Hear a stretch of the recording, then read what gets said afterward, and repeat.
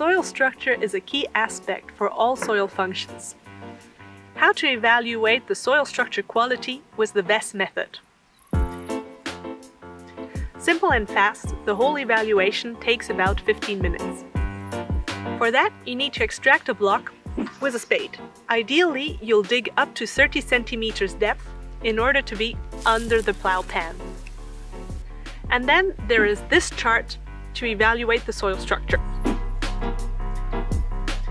So 1 is the best score, 5 is the worst, and 3 is the limit between a good structure and a poor structure. Here is the material you need: a spade, a tarp, a measuring tape, a camera, the VESS sheet, and something to write.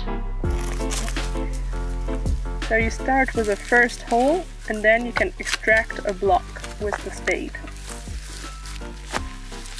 Once you extracted the block, you have to distinguish the different layers. We'll measure the length of each layer and then determine the score with the sheet.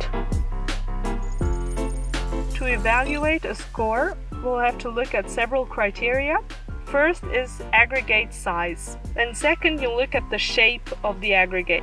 And then you evaluate the inner structure. Then you can compare the observed structure with the pictures and the descriptions and pay attention to the porosity and how the roots move inside the clod or aggregate.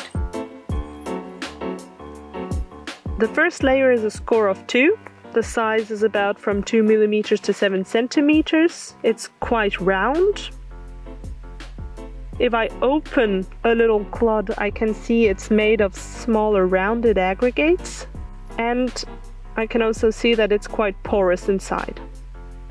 For the second layer, we'll give it a score 3. Pretty much looks like the pictures, and also from the size, it's 2 millimeters to up to 10 centimeters. If you open a clod, it reveals rough faces. They're not as porous as what we had before, so a score 3 is pretty good.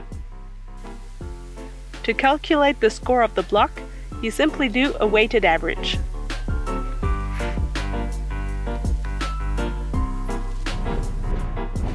To have good conditions of observations, you should avoid a soil that is too wet or too dry or that has been recently tilled. 5 evaluations are necessary to be representative of a homogeneous field. With this method, you already have a good idea of the soil structure quality of the field. But if you need more precise measurements of soil structure quality, then you can have a look at our video that shows how to take undisturbed soil samples and measure them in the lab.